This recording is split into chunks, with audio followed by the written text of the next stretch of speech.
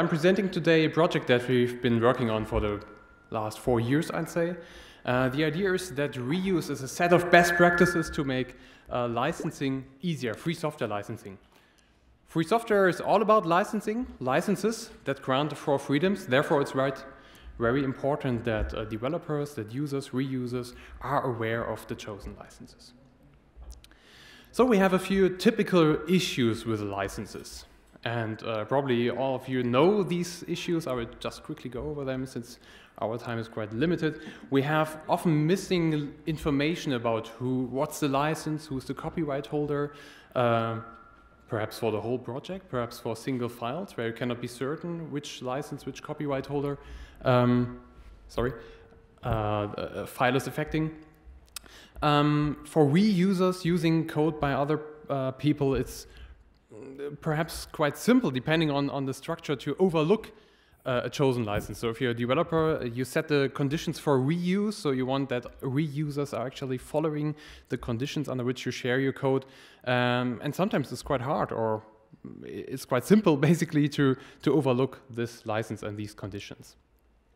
The problem also is affecting how to deal with multiple licenses. It's quite common that a software these days doesn't only contain code under one license, because you wrote it all yourself perhaps, but you use assets by third parties, JavaScript code in the sense of websites, but you might also have icons by artists.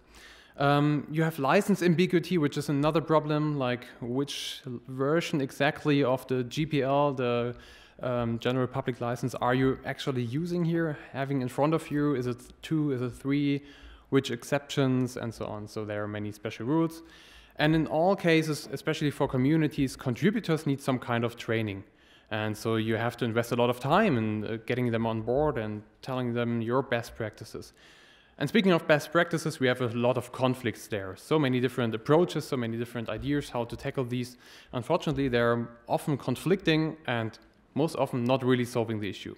So in the end, we are in a position where it's for users, for reusers, for legal officers and companies, for communities, like this.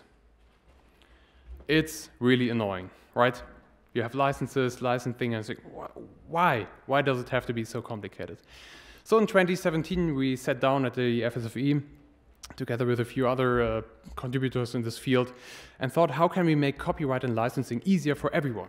And with everyone, we are not only speaking about legal professionals who know their stuff, but actual developers who want to spend their free time on creating free software and actually do not want to be burdened with like all these legal efforts.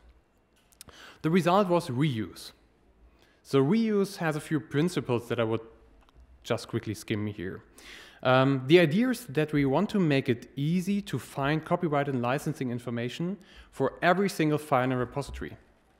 So what we see these days is like you have a single license file or copying file in a repository, and you're not certain, like, does it apply to all files or like also these icons by a third party? So we want to make it easy to have this information available, that you can really say this file is under this and that license from this copyright holder.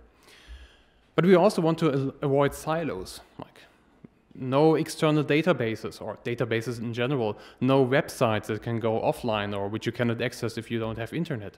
So the idea is that we store this information directly inside of the repository. The information should be readable not only by humans, but also by machines. Other approaches have been tackling the one or the other side. But we also don't want to reinvent the wheel. So there are some best practices, there are some initiatives. We try to be compatible wherever it's possible. And most importantly, we want to make licensing easy and fun for developers. So again, not only for the legal professionals and getting complicated and so legal, but no, developers should be able to license their code, apply their copyright or communicate their copyright in normal development routines, like so really developer focused. Yeah. So the idea of reuse is that we have 3 simple steps. I will go in the next few slides over these like manually, theoretically, so you can see what's the whole logic. We can also run this all with a tool that I would also like to present here. We are too limited in time. You can ask me afterwards, and I give you a demo. So the ideas of these three simple steps are that you, first of all, choose and provide the license text, so that you settle down on one license and provide the full license text. Then the more complicated part, that you add copyright and licensing information for every file. So that we have a number of options which we will see. And the third step, again, is easy. You got to confirm whether your project then is WIOS compliant already. If not, then you go back to step 2, basically.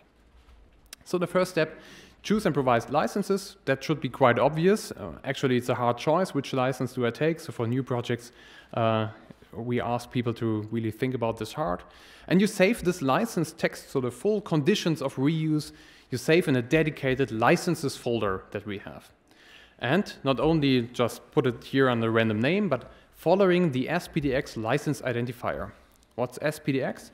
It's a project whose main contribution to the community is to provide unique identifiers for every license, so that you can no longer confuse the different GPL versions, but that you have a unique identifier. And in this case, we chose the GPL 3.0 or later license, and we save it under the same name, under this identifier, which you can find on the SPDX website, in the licenses folder. Then the second step is to add copyright and licensing information to all files. So we have two parts of information, the license, and again, here we use the license identifier and use the SPDX license identifier tag for this. And you add the copyright holder. Can be one, can be multiple ones.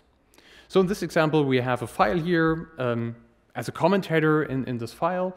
We have a GPL 3.0 or later as a license, and you have two copyright holders, namely Jane Doe and Foo Bar, and we use different ways how to use these copyright tags. So we also support these more traditional copyright C symbol lines that you can use. So again, try to be backward compatible. What can you do if you cannot edit the file directly? So ideally, the information would be in the file, because then if you copy the file to another place or to your own repo, you would conserve this information. But sometimes it's not possible. You have a binary file like a picture, or you have a JSON file that does not support in-file comments. So in this example, we have a picture called cat.jpg. So you can just create a plain text file with the same name and append it by .license. Inside of this file, you write the very same information that we've seen in the previous step, namely a license identifier and the copyright text, or the copyright line. Now what do you do if you have let's say, a directory and there are 500 icons files in there, like for your application? Now you could, of course, create 500 .license files in addition. Needless to say that this is not really wished for. So we offer a third option to communicate this information, namely the dep5 file. Dep5 is a format, a specification by the Debian project, which we again landed here. We try to reuse those things. And here we have a plain text file in a dedicated location.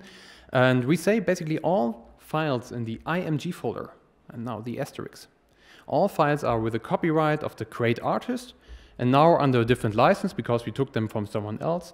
Let's say here in this Creative Commons attribution and the version 4.0. Again, here using the SPDX license identifier. So this way, with these three options, we can cover all kinds of files in a repository.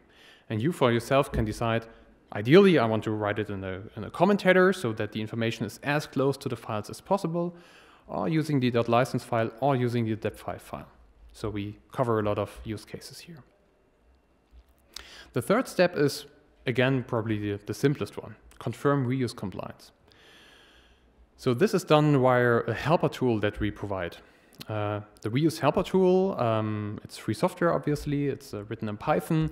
You can install it as a command line tool. It's usable on all Linuxes, on Windows, and also Mac OS, as we know. And one of the main commands of this tool is to run a lint. So you go to your repository, clone it or have it there, and it runs reuse lint. So the tool goes over all files in your repository and checks whether it finds information about this file in one of these three locations. And that's done really rapidly. Like if you run reuse lint on a normal laptop on the Linux kernel, I don't know, 80,000 files, takes you roughly 1 minute or so. So this tool is quite quick. The reuse helper tool with this lint command can also be included in CI pipelines, for instance. So once you have your project made reuse compliant, you can put it in the CI pipeline, and with one check, you can see whether a pull request, for instance, or the new commit does negatively affect the reuse compliance.